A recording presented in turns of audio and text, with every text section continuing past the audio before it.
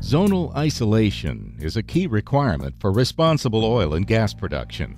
Baker Hughes emphasizes best practices in cementing by improving the performance of this primary protection barrier.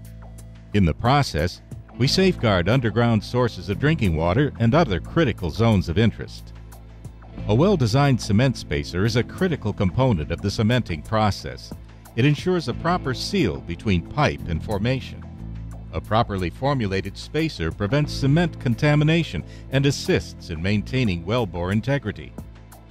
The Baker Hughes SealBond cement spacer is a unique system that effectively removes gel drilling fluids while reducing formation damage during the cementing process. The additive package substantially reduces filtrate invasion and prevents cement fallback after placement. If losses are severe, a proprietary blend of organic, biodegradable lost circulation materials called SealBond Plus can be added to seal off losses of drilling fluids and cement slurry in highly permeable formations or fractured zones. The SealBond spacer is applicable in high temperature and high permeability formations with low fracture gradients and in fragile, unconsolidated, and fractured formations.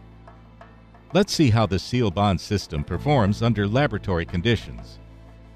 3 tests are performed at the Baker Hughes Pressure Pumping Technology Center in Tomball, Texas.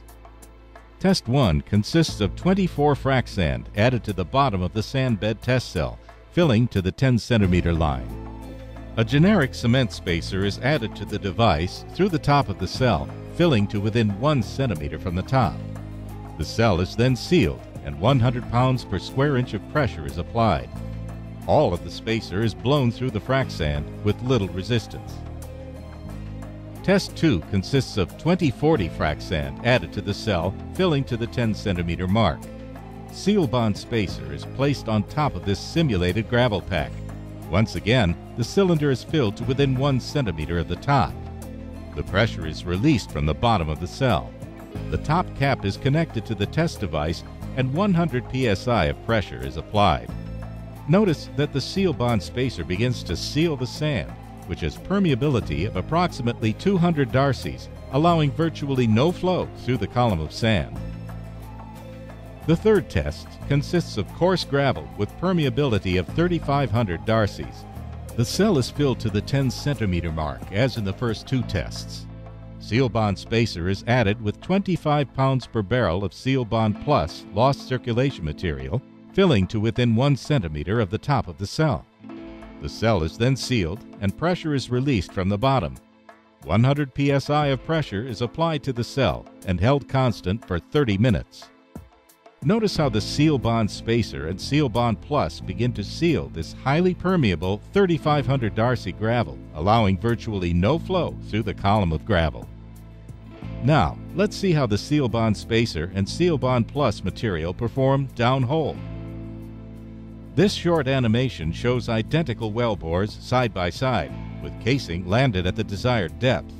The casing is cut away to reveal fluid movement from within. The left side wellbore animation shows a typical spacer system, and the right side wellbore animation shows the SealBond system. As the spacers are displaced from inside the casing, out the guide shoe, and up the annulus, the SealBond spacer begins to form a filter cake, but the generic spacer does not.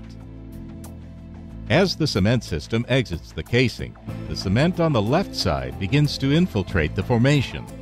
On the right, the SealBond system's filter cake keeps the cement slurry contained within the borehole. Upon further displacement of cement, the unprotected left side demonstrates significant loss of cement to the formation, while the SealBond system on the right side proceeds without loss.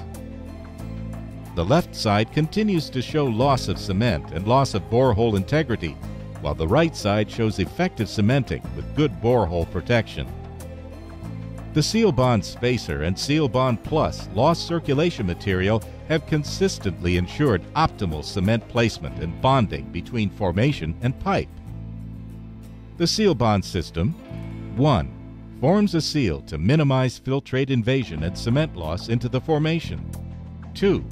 enhances hole cleaning prior to cement placement, effectively removing gelled drilling fluid. 3. Prevents cement fallback after placement. 4. Reduces costly drilling rig time and mud costs associated with severe to total losses. 5. Reduces squeeze jobs by enabling the cement to be circulated across lost circulation and pay zones. 6. Reduces top-outs by enabling the cement to be circulated to the surface. And 7. Improves bond logs by maintaining integrity of the formation and cement column. Don't trust the integrity of your cement job to just any cement spacer. Use SealBond spacer from Baker Hughes. Ask your Baker Hughes representative how our SealBond cement spacer can assist your zonal isolation challenges for the life of the well. For more information, go to bakerhughes.com.